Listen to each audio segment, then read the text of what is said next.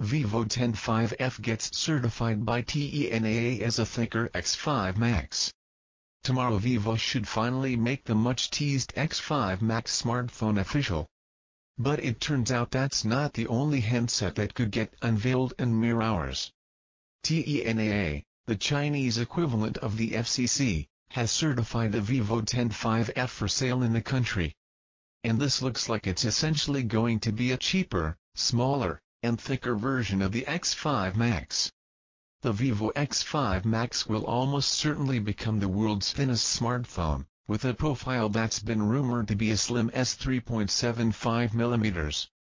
On the other hand, the X5F is likely to keep the same overall design, but it will be 6.3mm thick according to TENAA's documentation. It will also sport a 5-inch 720p touchscreen, a 13MP rear camera with LED flash, and a 5MP front-facing snapper.